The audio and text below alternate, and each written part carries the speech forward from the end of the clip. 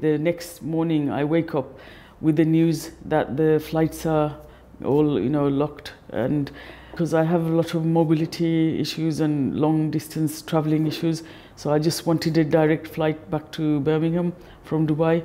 So that ended up meaning that I had to wait for a very long time until I could get a direct flight. So yeah, there's an element of guilt for being in the sun and living there, but there was something that I had to adjust to as well, being away from family. There was a quite a big bill with my visa bill, and I had insurance which paid it's probably a fraction of the cost of the hotel stay. But even if I'm in UK, I will have a certain expense per month, so it sort of equals out to some extent. The headaches, the whole body, it's like a bus has run over you, all the bones aching. Sometimes you get the stomach upsets and the cramps, and waking up with a heavy head and brain fog, and the mornings are usually difficult.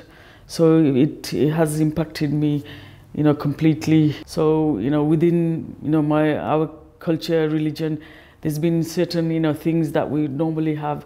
If you get a basic flu, even like with a sore throat, or so I've had the black seed oil. I tried different tablets and medicine, and even the paracetamols come in handy when you've got this severe pain. And within our families, we get extended family who are like fairly close, that when I've grown up and I've seen them. So yeah, it's been a bit of a shock. So they've gone in with a cough or breathing issue, and then the next 2 days you hear that they've passed away.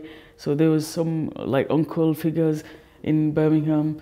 There's been a few friends who I've known in the profession of my networking, who I've known them for a while, and they've been working and similar to my age group, and then suddenly you hear that they've passed away.